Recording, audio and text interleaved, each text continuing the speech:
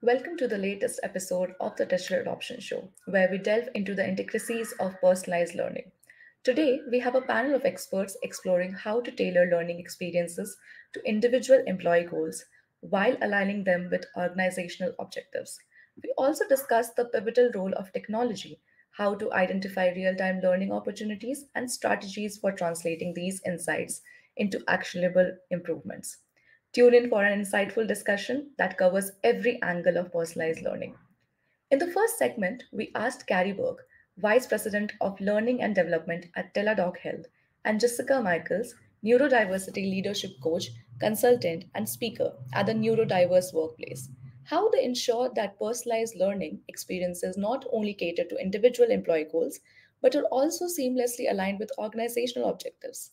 Sure. I mean, I think the first thing you need to do is understand employee strengths and weaknesses. And, L&D teams need to find ways to help employees figure that out and coach managers to help their employees to figure that out. So what am I good at? Where are my opportunities to get stronger? What do I like? What do I not like? And where do I aspire to be? And I think actually very few employees really know it clearly. I mean, I even think, yeah, as a Gen Xer, I'm still not sure what I want to be when I grow up sometimes. And so I think it's a challenge, but I think if we all generally have an idea of what we like and what we don't like and where our strengths and weaknesses are. And then I think understanding the organization you're working for, where are they going? What are they doing? Common themes right now is all about technology. It's all about AI. It's all about rapid growth for the most part. So what do I bring to the table that connects to that? And more often than not, it's going to connect to the goals of the organization. And so I think it's just really spending time reflecting and understanding who you are and having some idea of the road that you want to go on. And the road could be super twisty and need to be repaved, or it could be a lot smoother and straighter. But once you kind of get that figured out, I think the journey makes a lot more sense and it's easier to connect it to the organization's goals. Absolutely. I think it helps for the organization to have a strong sense of what the goals and the mission are. Because in L&D, even if we're talking about something that isn't directly related to those goals or that mission, we can use the vocabulary of the organization to just make concepts familiar to the employees so it normalizes, the ethos that the company wants to have. So we really do have ways that we can drive that in everything that we create and everything that we do. But it really helps if employees are getting the message, not just when they go to something from L&D, but every time they see something or hear something, those things are related back to those themes that the organization finds important. I also think it's important that organizations, have a good idea in the talent management space of what is our philosophy? What does a good manager look like here? What does a good employee look like here? And, so things like, leveling and career progressions, just as Carrie said, those things should all tie together. It shouldn't be, I need to act one way if I want to get promoted. I need to act another way if I want to, join a high profile project. These should all weave together. But L&D does have a unique point in all of that and unique ability to be able to just give voice to those and really make those corporate initiatives and goals, make them real for employees in a learning and development setting. Later in the discussion, we posed another question to both Carrie and Jessica. How important is it to keep up with new technologies while creating personalized learning modules? And do they have any real life examples to share? Here's what they had to say. Yeah, I think keeping up with technology is tough just because it's constantly changing. And I feel like I learned some new random shortcut for my iPhone and feel really dumb that I didn't know this beforehand. And even using Excel or Teams, there's a constant pulse that you have to be staying on top of.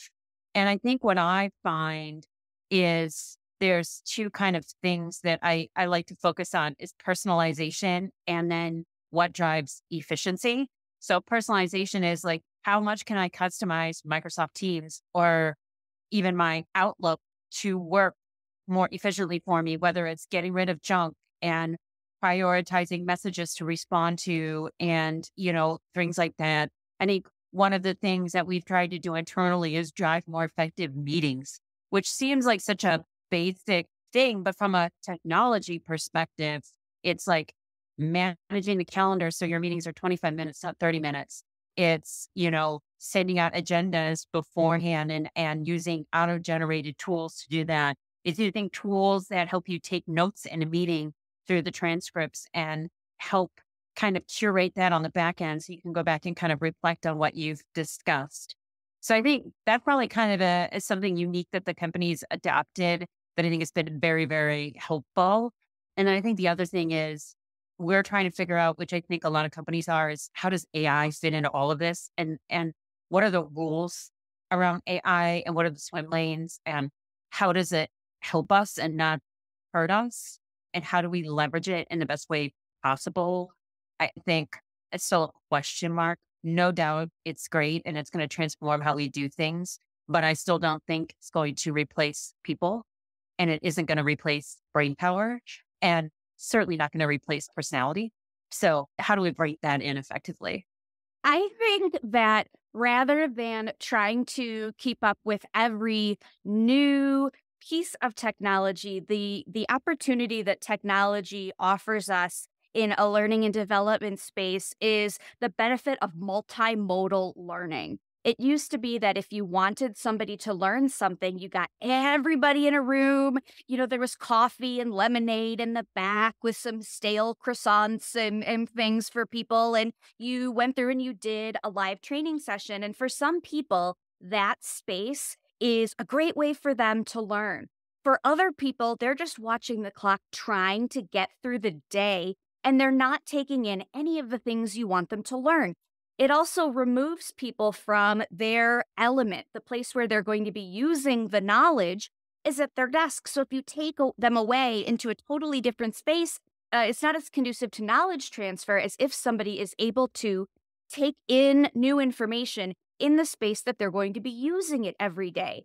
Technology allows us to say, okay, some people learn best in that live setting. Let's do that, absolutely. But rather than depending on just an attendance sheet of who came to the live training and saying, oh, learning has taken place, we're able to meet people where their brains work best, whether it's a podcast, for example, that they're able to listen to while they're bicycling, or if it's an e-learning, an interactive e-learning where they're able to go through and actually work the information with their hands a little bit. And all of those things are equal. That's, I think, the thing that I'm looking for in the next technology that I really love and evangelize is something that will take the live training, the podcasts, the people who download a white paper, or a job tool, and takes all of that and says, okay, these people have all completed whatever we needed them to complete. And all of these forms are good enough by either testing or by just, some way of analyzing that the information has actually transferred. And then in 3 months, 6 months, 9 months, measuring his behavior change taken place and how can we support that behavior change. So technology really can be useful in supporting what we know about the way different brains work and about the way people learn information if we get out of our own way and get rid of some of our own biases about the way training needs to be done or what constitutes a training, and focusing on, do our people know what we want them to know, and are they able to use that to progress and perform? In this next segment, we had two distinguished speakers, Fran Harrison, Learning Technologies Strategist at QA Limited, and Andrew Jacobs, CEO of Learn Learning Services, sharing insights on how to identify real time learning opportunities within employees' daily tasks. Keep listening as they have some amazing things to say. I think for me, the most important way in is to take as many ways in as possible. So whenever I've been told to, or sort of brought in to develop something, the first thing I do is consult. I don't say, what do we need to learn? What are we trying to achieve? I say, what's the problem? Yeah. What does it look like now? Why is that a problem for you? Mm-hmm. And what should the solution look like? And not even talk about what needs to happen to get there until we've really thrashed out exactly what is happening now and what needs to happen in the future. And particularly if we're introducing new change, which I did quite a lot when I was working in schools doing advisory, I was rolling out a platform across 280 schools.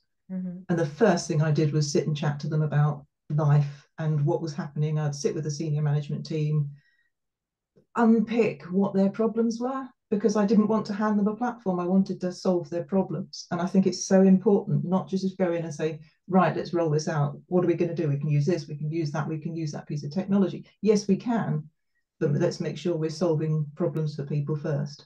Andrew, I don't know what you think about that. I think one of the problems is there's a disconnect between the learning function and the workplace. And I get really frustrated. I keep hearing about how learning should be aligned with the business, and that's not good enough, because if you're aligned with the business, you are parallel to, you're not part of. Learning should be integrated within the business, and that requires a change of thought from the learning function.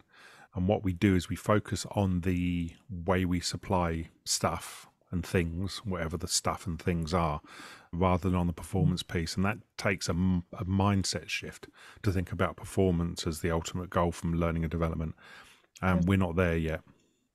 Yeah, and I've always said that no matter what change you're introducing, whether it's technological change, whether it's business change, what you're actually introducing is people change.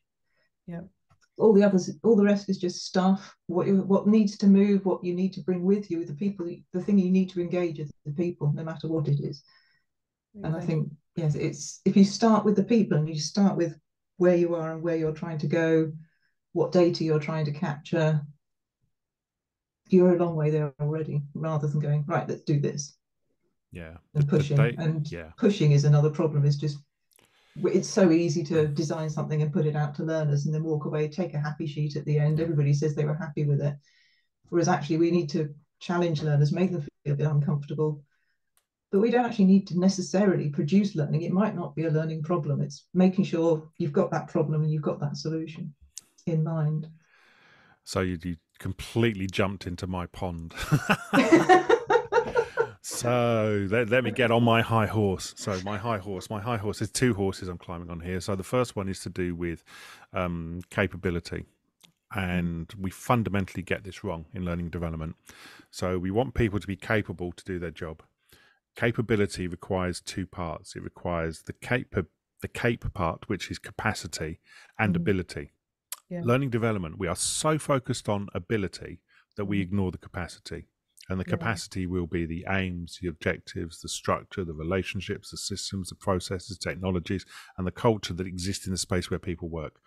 And you can give people all the ability you want, but if they don't have the space to perform, we're going to get it wrong. Yeah, that's okay. I'll get off of that high horse and get onto the other high horse. And the other high horse is the data, which you mentioned as well, Fran. We don't understand how to use data properly in learning and development. We assume that bums on seats, as Donald Clark says, if you're counting bums on seats, you're counting the wrong end of the person. We assume bums on seats equals engagement. We assume clicks equals engagement.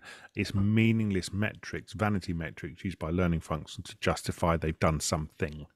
Like I said before, a thing or some stuff, whatever the thing happens to be.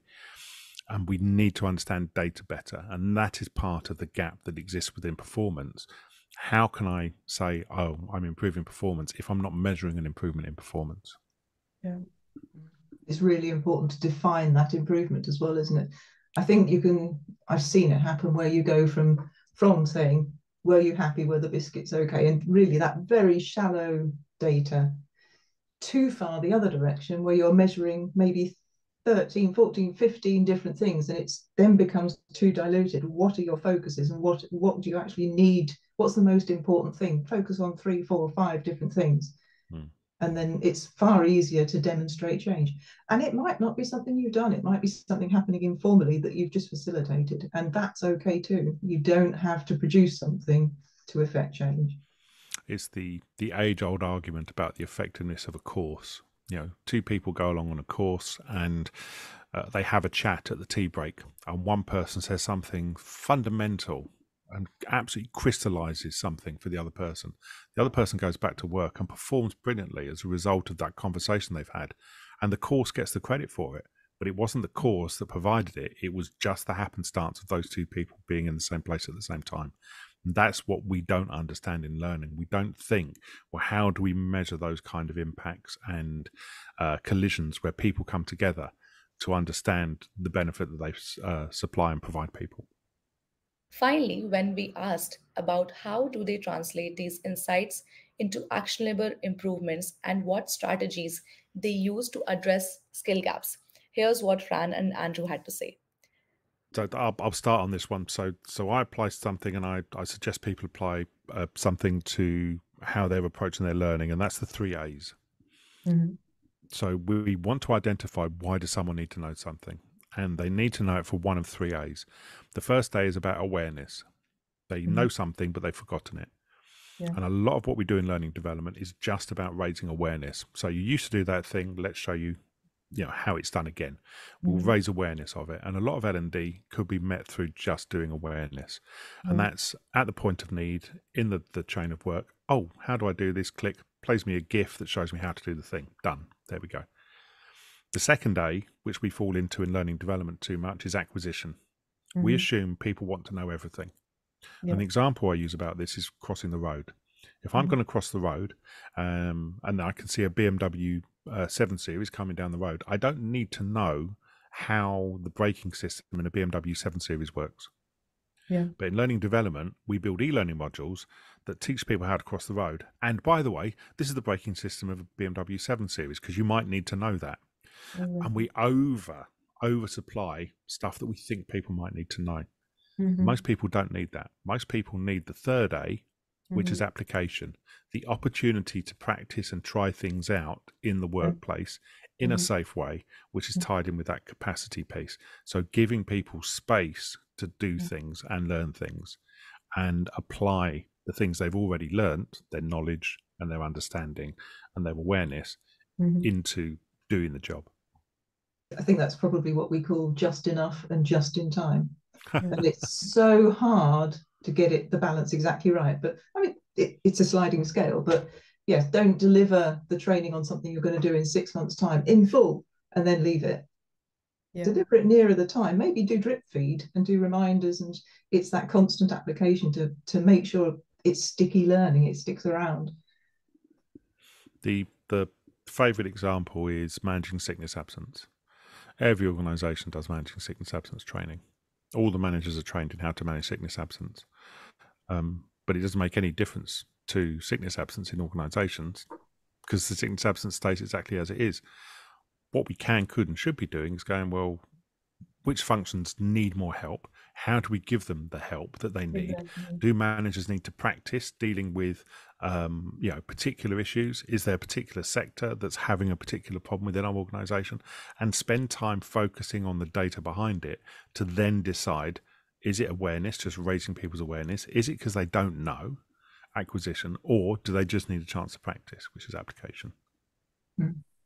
I think I'd probably add to that as well. Is it a people problem? Which is exactly my capacity point. Yeah. Is it people, or is it the system's bad? Yeah, system's bad. There may be some processes in place that are just disengaging people, so they feel they need time out sometimes. Back to that thing of what is the problem? And I love, is it Sakichi Toyoda who used 5 whys and how?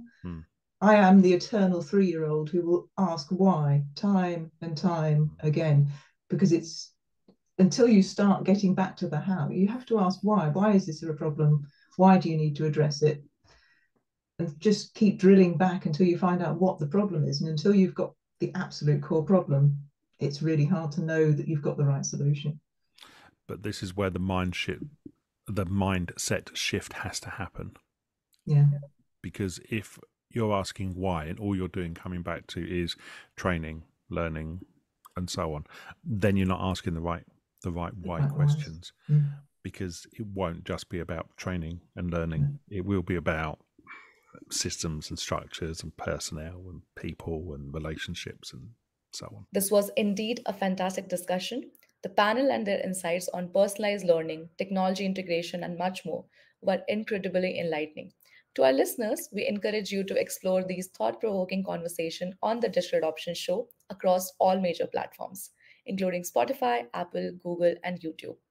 Whether you are at home or on the go, our podcast is your gateway to the latest trends in learning and development. I'm your host, Neha Smriti, signing off. Stay tuned for more engaging and informative episodes. Thank you.